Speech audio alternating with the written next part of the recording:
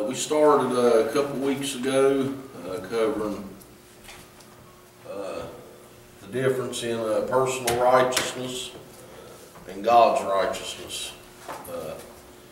This is continuing our series on rightly dividing the word of truth.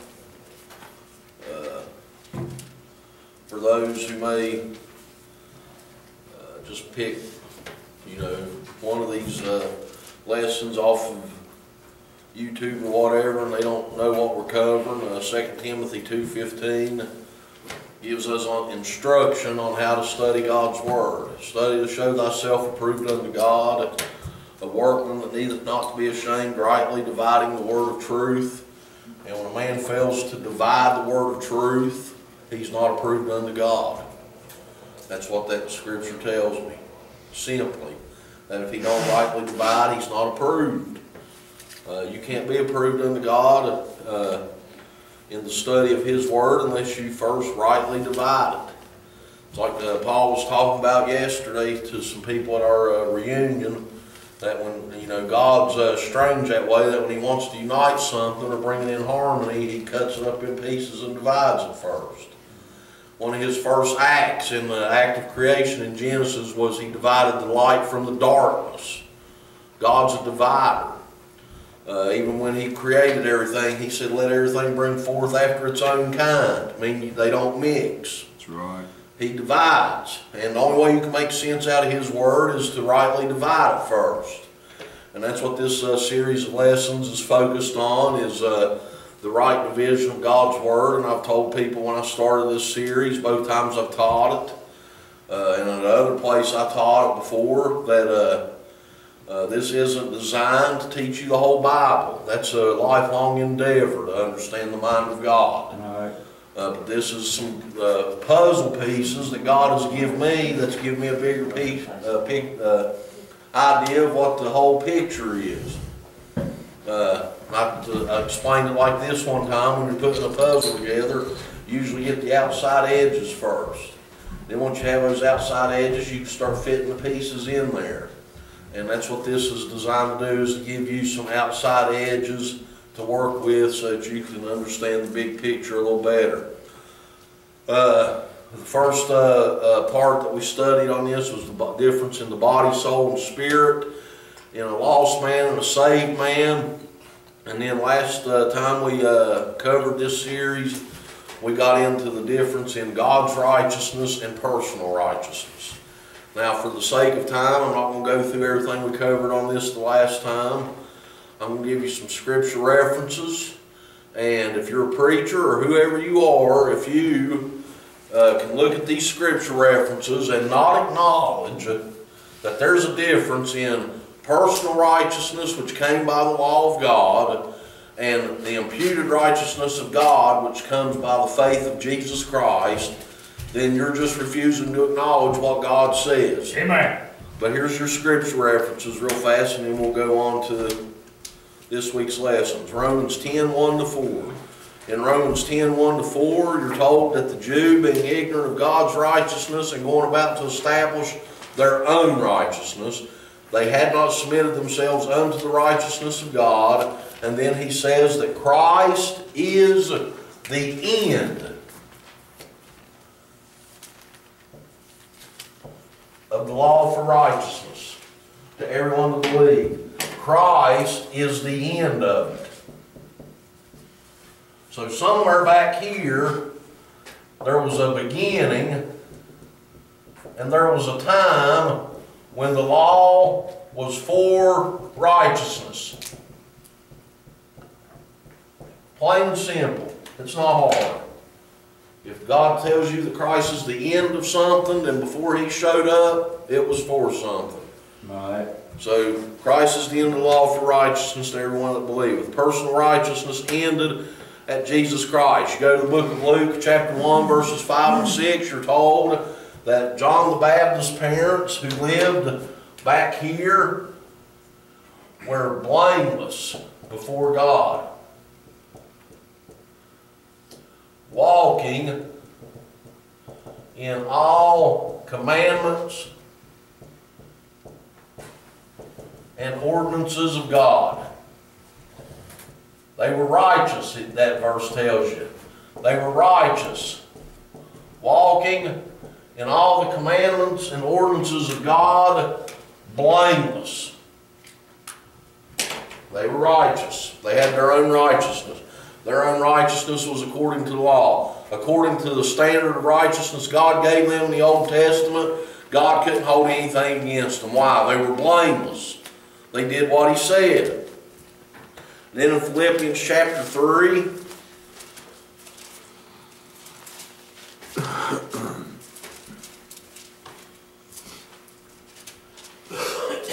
verses 3 to 11, for we are the circumcision which worship God in the Spirit and rejoice in Christ Jesus and have no confidence in the flesh, though I might also have confidence in the flesh. If any other man thinketh that he hath whereof he might trust in the flesh, I more. And then Paul goes on down to tell you and boast about the own righteousness, his righteousness that he had in the law. And it's the same exact word that it's used to describe John the Baptist's mother and father. Paul says, concerning zeal, persecuting the church, touching the righteousness which is in the law, blameless. Paul had the same righteousness, but then he goes on to say that he wanted to be found in Christ, not having his own righteousness, which is of the law, but that which is through the faith of Christ, the righteousness which is of God by faith. It's the righteousness of God. It's God's righteousness now that Paul said he wants to have. Right. Not his own righteousness, which was in the law, but God's righteousness. And God's righteousness, according to that scripture, is by faith. Okay? That's Philippians chapter 3, verses 3 to 11. And then Philippians 3:9, by the law, his righteousness. Under the law, men had their own personal righteousness. Ezekiel 3:20 tells you that if a man turns from his righteousness, and in that verse, it's his righteousness is something that he did. That if he turns from that, he dies in his sin. Ezekiel 3:20. And the righteousness that he hath done shall not be remembered, is what God said. What was it? It was his righteousness. It was something that he did. And that if he turned from it, God, he would die in his righteousness, and God would not remember anything that he had done to gain that righteousness.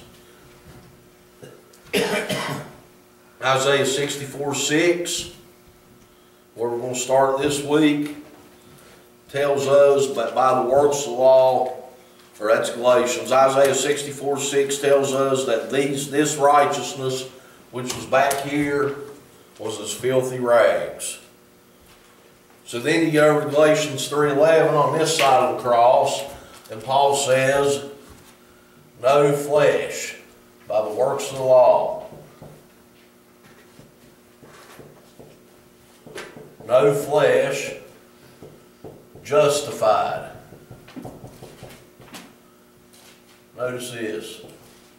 In his sight. So what happened? When men died down here, there was this big place they went called Abraham's bosom. Why? They couldn't appear before God and be justified in his sight. That's why when Christ died, he went down here and he preached, and these souls were led captive. He took them captive, took them to heaven. Many of the Old Testament, a lot of the Old Testament saints were seen walking around Jerusalem after the resurrection, the Bible tells you. So that's what we're getting on. That's where we're starting this week. A man could have righteousness under the law. This righteousness was his own. It was by works, but in God's sight he was filthy, could not be justified. So turn to Hebrews chapter 12.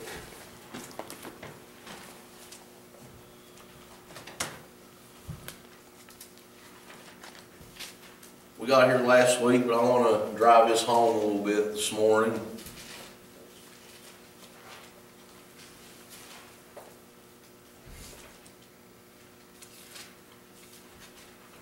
Hebrews chapter 12, starting in verse 18. The writer of Hebrews here, which is a point of contention, kind of needlessly most of the time. It's God's word. Let's just say God wrote it. How's that sound? Verse 18, the writer here is talking about the time when they come out of Egypt and they were brought to the mountain. And Moses went up to mediate between God and the children of Israel. And they set up a meeting time for God to come down and talk to them. And when he come down and talked to them, they said, Moses, you talk to him for us from now on. We can't bear hearing that voice. Scared them to death.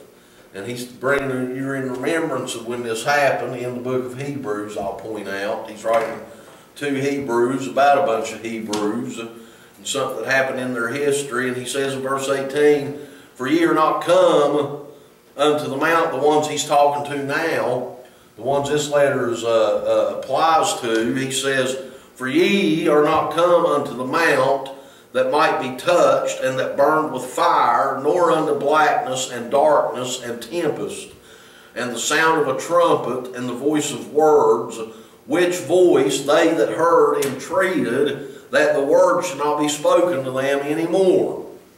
And he says, for they could not endure that which was commanded. And if so much as a beast touch the mount, it shall be stoned or thrust through with a dart. And so terrible was the sight that Moses said, I exceedingly fear and quake. That's the first impression of any man in the Bible that got a good sight of God came to. They feared and trembled. Okay, that's the first thing you got to realize when you approach God is you need to fear. God is to be feared. Work out your own salvation in fear and much trembling. Okay?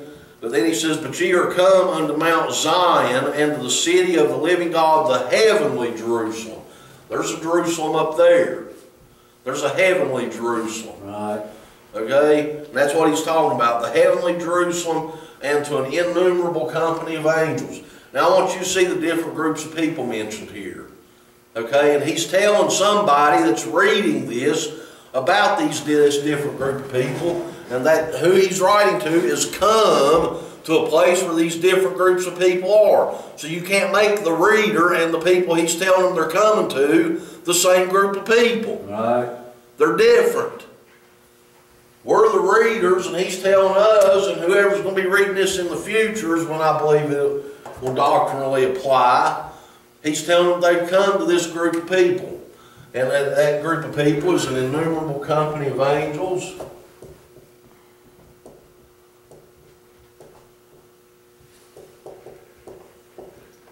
Give me the rest of them. General Assembly. Look, general.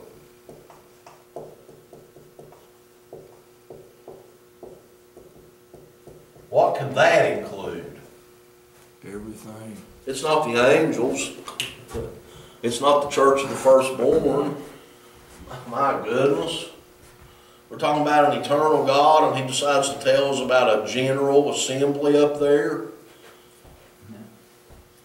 The things that are revealed to us is given to us and our children, the Bible says, but the secret things belong to God. What else does he have? Other than the cherubim, the seraphim, the angels, man, beast.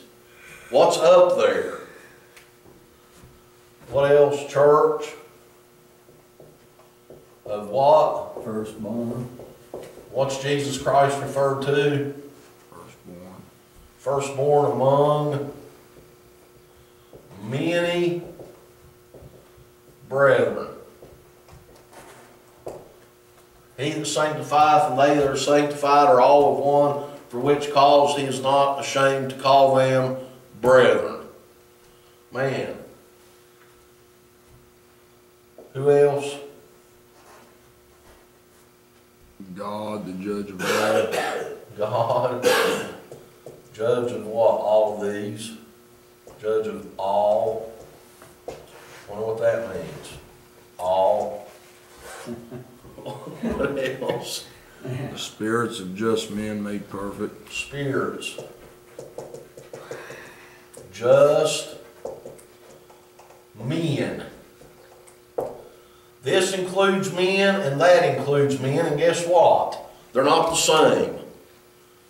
These are spirits of just men made perfect. That's church of the firstborn among many brethren. The church of the firstborn.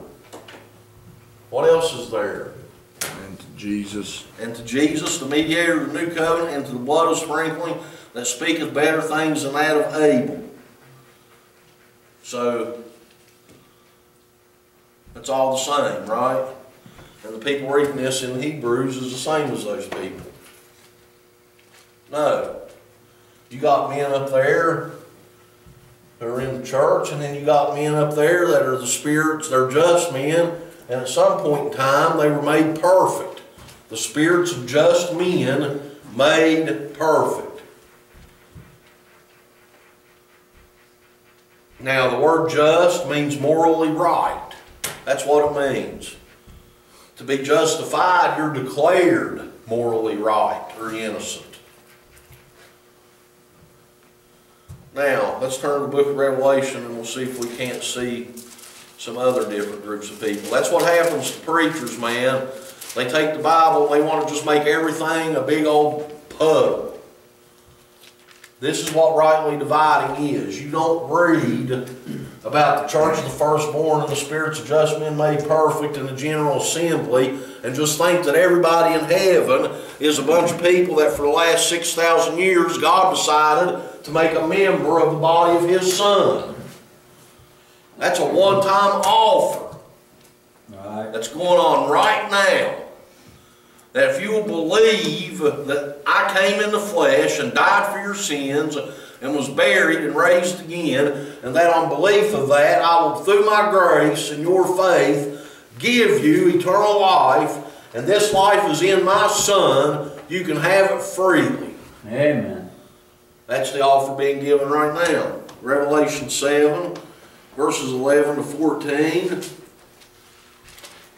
John sees a vision here, and he says, all the angels stood round about the throne and about the elders and the four beasts, and fell before the throne on their faces, and worshipped God, saying, Amen. Blessing and glory and wisdom and thanksgiving and honor and power and might be unto our God forever and ever. Amen.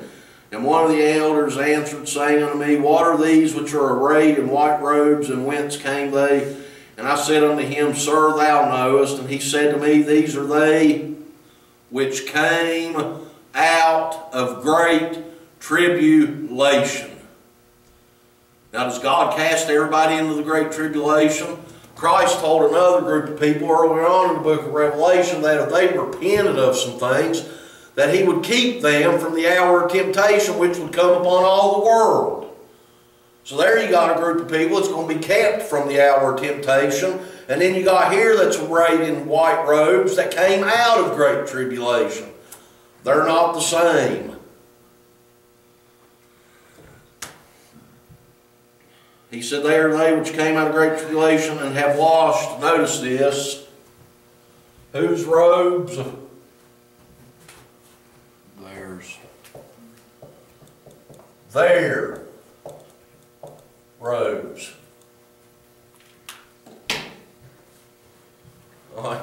Rick Martin. Jesus gave me His very own robe to wear. Amen. Okay? But they washed their robes and made them white in the blood of the Lamb. Therefore are they before the throne of God, and serve Him day and night in His temple. And He that sitteth on the throne shall dwell among them. Okay?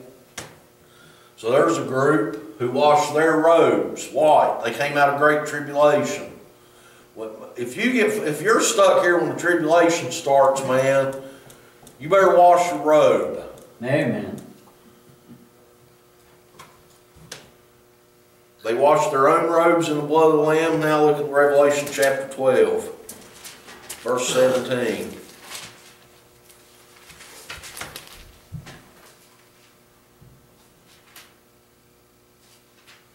And the dragon, this is a same group. Notice their testimony. The dragon was wroth with the woman. Who's that? Israel. and went to make war with the remnant of her seed, which keep, notice this, keep the commandments of God and have the testimony of Jesus Christ. That sound like 100% grace? No. Through faith, they keep the commandments of God and they have the faith of Jesus Christ. Faith plus works. So you get over to the book of James, chapter 2, verse 24, and people want to explain it away and say that it says what it don't say, when James clearly says in James chapter 2, verse 24, you see then how that by works a man is justified and not by faith only. Right. That's what it says. Right. Amen. Stop changing it. Here they are, they keep the commandments of God and they have the testimony of Jesus Christ. Now, Revelation 15.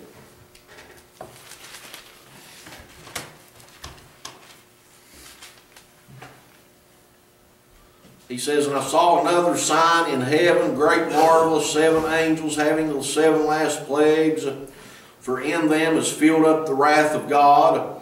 And I saw, as it were, a sea of glass mingled with fire, and them that had gotten the victory over the beast, and over his image, and over his mark, and over the number of his name, stand on the sea of glass, having the harps of God. Man, you see this stuff happening today, and people have this false impression that when they're in the tribulation, it's just going to be so easy to just refuse that mark and be saved.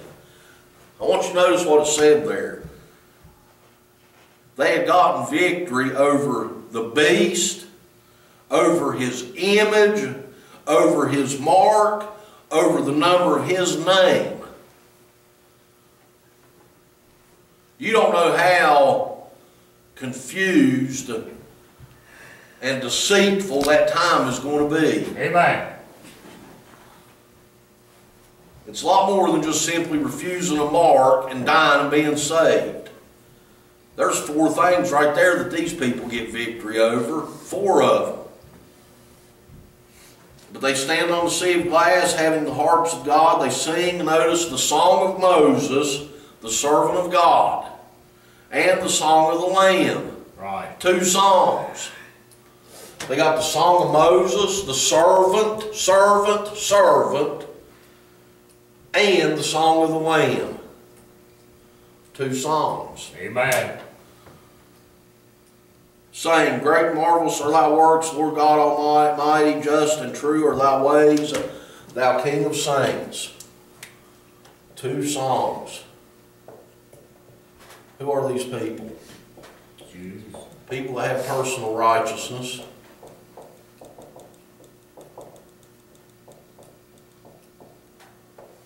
If you think Jesus Christ, the King of Kings, is coming to this earth one day to just let things continue as they are right now and not hold people accountable and get rid of this sex-crazed, sin-depraved world that we live in, you're mistaken. When he shows up, man, he comes to put down all things that offend God. Amen. And get rid of them.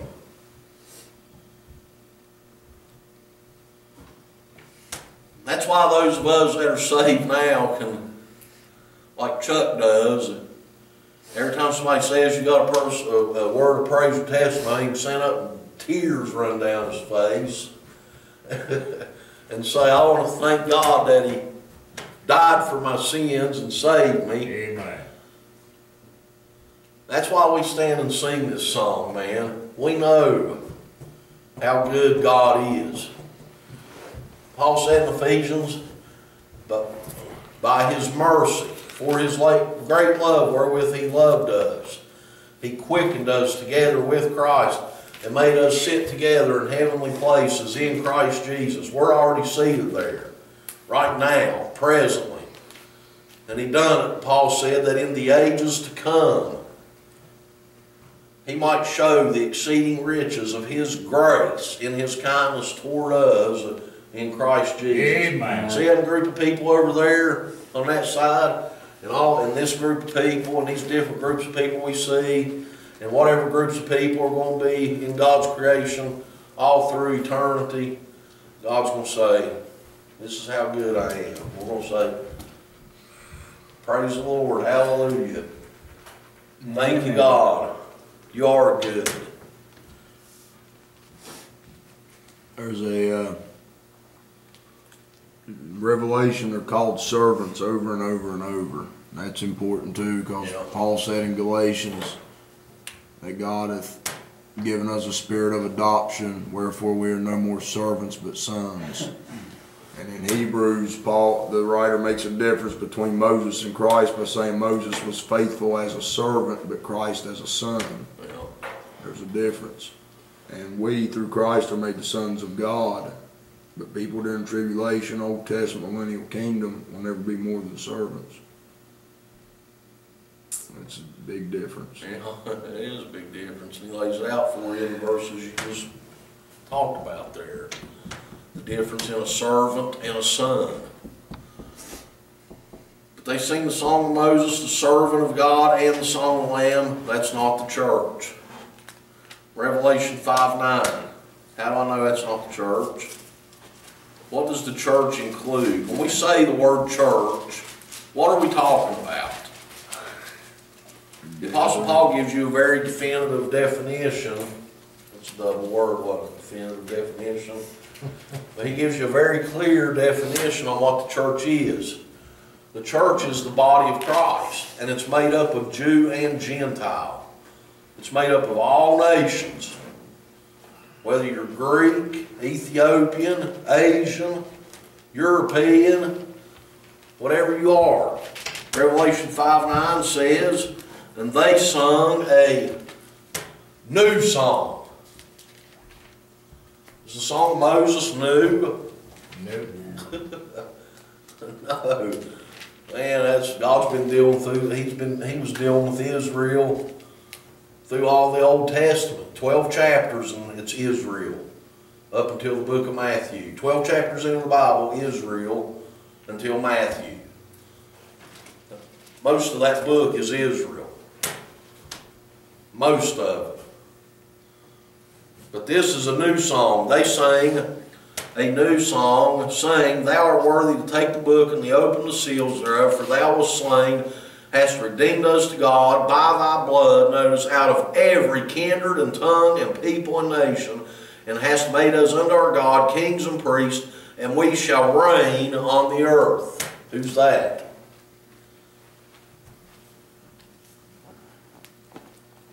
Come on.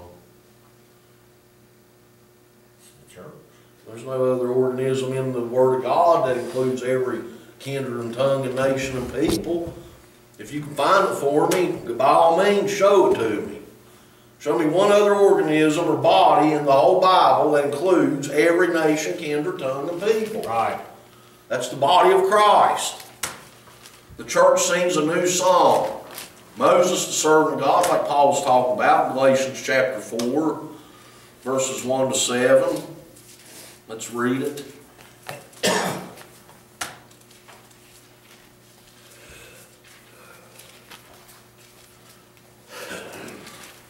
Anybody goes and reads the Song of Moses, there's no doubt what it's about. The whole wilderness experience and everything for that Jew is going to be replayed during the tribulation. That's why it's called a parable in the book of Psalms.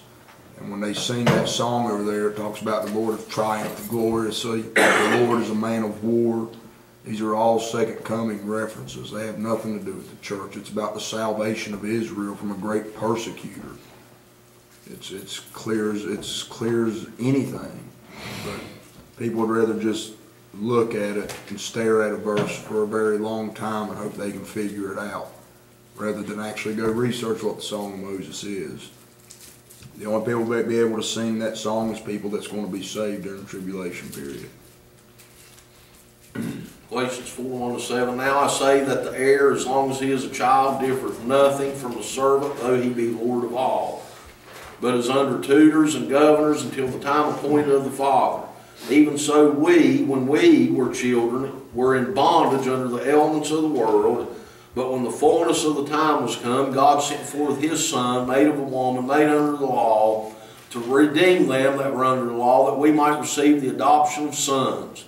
And because ye are sons, God has sent forth the Spirit of His Son into your hearts, crying, Abba, Father. How do you receive the Spirit that He's talking about? Ephesians 1:13, you're sealed with the Holy Spirit promise upon believing the gospel of your salvation. And the gospel of your salvation in 1 Corinthians 15, Paul said, I declare unto you how that Christ died for our sins according to the Scriptures, was buried and raised again the third day according to the Scriptures. That's the gospel of salvation. Right.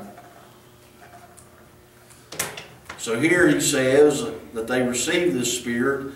He has sent forth the Spirit of His Son into your hearts, crying, Abba, Father. Wherefore thou art no more a servant, but a son. And if a son, then an heir of God through Christ. I guess here we can take a break and talk about an inheritance. We're not going to do that. But if you study that out, you go find Scripture that says that if you're the Son of God, you are an heir, a joint heir with Jesus Christ. Right. But after being a joint heir with Jesus Christ, and as being a joint heir with Jesus Christ, there's things God has promised you as a joint heir that you can't lose. Amen. You're a joint heir with Him. But there's also things that He's going to receive that if you don't suffer with Him in this life, you won't receive that inheritance. Can I correct that just a little bit? Yeah, go ahead. What it actually says is if a son, then an heir of God, and joint heirs with Christ, if so be that we suffer. The heirship that we have of God is in His house. We have that inheritance up there. It's incorruptible, undefiled, fadeth not away. The joint heir with Christ is if we suffer in this world. Yeah. You gotta suffer to be exalted. And the heirship of Christ is found in Psalm 2. Ask of me, and I'll give thee the heathen for thine inheritance, and the uttermost parts of the world for thy possession. Christ has been made heir of a kingdom. And if we want to reign with Him in the world to come, Paul said, if we suffer, we shall reign. But if we deny Him, He will deny us. We can be denied that inheritance. So, you just had it a little backwards there. You're on the right path. I should know you was better than I am. You just don't know as much as me. It's okay. You can tell we love each other, can't you? I should have taught this morning. This is awful.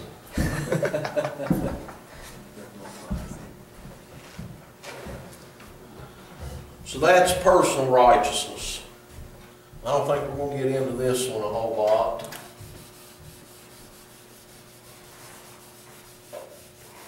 But what we talk about this morning is the difference in a man's personal righteousness by the works of the law and the righteousness of God. I've showed you a clear difference in the book of Romans and where was the other one? Philippians.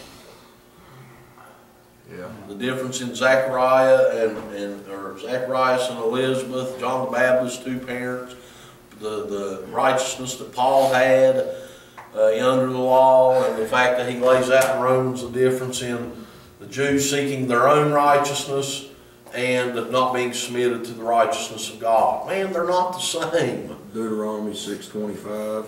Two different righteousnesses. Now, God's righteousness is imputed. It's imputed. Romans 4.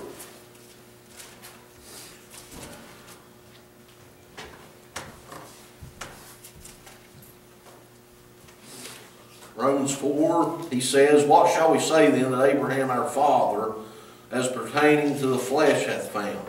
For if Abraham were justified by works, he hath whereof to glory. Now don't make righteousness and justification the same word. They're two different words. So people will go here and they'll say, well, the Bible says Abraham wasn't justified by works. We're talking about righteousness. Right. I can go back there in the Old Testament and show you where the Bible does clearly say that Abraham was justified by faith and believing something. What are you going to do with it? What are you going to do with a book like that that keeps tripping you up? Taketh the wise and their own craftiness. They taketh the wise in their own craftiness, the Bible says, and in their own conceits. God, man, you're dealing with a dangerous being that He tells you. You can't come to me unless you're humble. And if you come to me with pride, I'm going to resist you, and then He can also get in there and discern the intents and thoughts of the heart. Then you can come there thinking, man, I sure am glad I'm humble. That book's booby-trapped. From cover to cover, it's booby-trapped. It's got something in there to trip up every wise and proud man that's ever lived. Only the humble, through the guidance of the Holy Spirit, can make it through that book safely. For if Abraham were justified by works, he hath whereof glory, but not before God. What do you do with that? Two different Abrahams. One before he was circumcised, and Paul tells you the difference here in this chapter. The one he's talking about is the Abraham that God gave righteousness before he received circumcision, which is a sign of the righteousness he had being uncircumcised. And then later on, God said, offer your son on an altar. After he was circumcised, and Abraham went up there, got ready to kill him, God said, now I know that thou fearest God. Two different Abrahams. One of these Abrahams is the father of all of us. Faithful Abraham, the Bible refers to him as. You got Abraham in here, that's the father of the nation of Israel. When they come out of Egypt, God said, do this, and they said, all the Lord has said we will do, and God's going to hold that nation to that standard.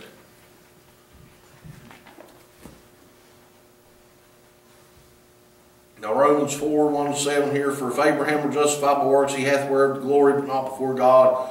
For what saith the Scripture? Abraham believed God, and it was counted unto him for righteousness. Now to him that worketh is the reward not reckoned of grace, but of debt. But to him that worketh not, but believeth on him that, notice this, justifieth the ungodly. That's the God I believe in. Amen. The one that justifies the ungodly. Not the one that if you come to him promising that you're sorry for everything you've done, he'll justify you. I believe in the God that justifies the ungodly man.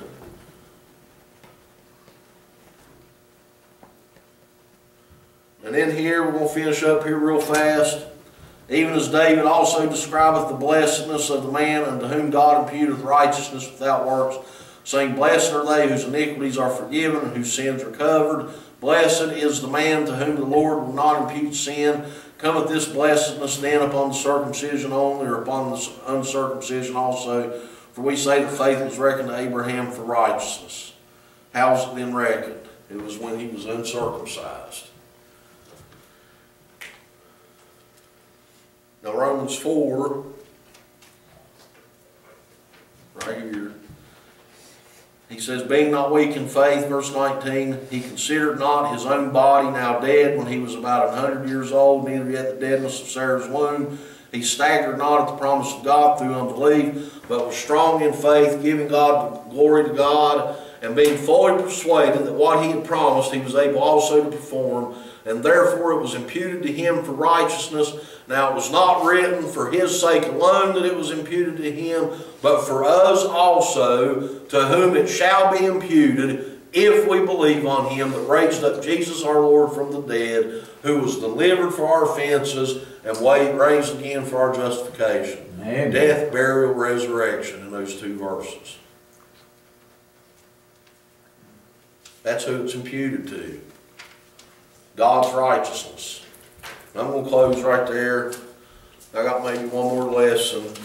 I don't know, maybe two more on the difference in God's righteousness, which is imputed by grace through faith, and man's personal righteousness, which was by the works of the law.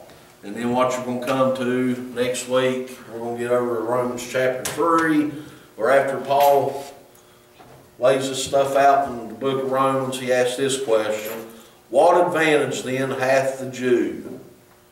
Or what profit is there of circumcision? Much every way. There's a lot of stuff left on the difference in these two righteousnesses. In Hebrews chapter 11, let me say this real quick. There's three men mentioned there in that chapter that were prior to the flood, and all three of them are types of these dispensations. Abel is a type of the Old Testament Jew who by faith offered a more excellent sacrifice. It was somebody living by sacrifices like the Old Testament. Enoch just said by faith walked with God. He didn't have any works, and he was raptured prior to the flood. Noah becomes a type of the tribulation Jew who's left here and by faith and works builds an ark to the saving of his house and comes out of the other side of judgment to inherit the earth. All three of those men show these different dispensations in salvation. But God dealt with them all the same, didn't he? God dealt with them all the same though, didn't he? Of course he did. These guys couldn't find it with a magnifying glass. Even though God said he's magnified his word above all his name, God's magnified it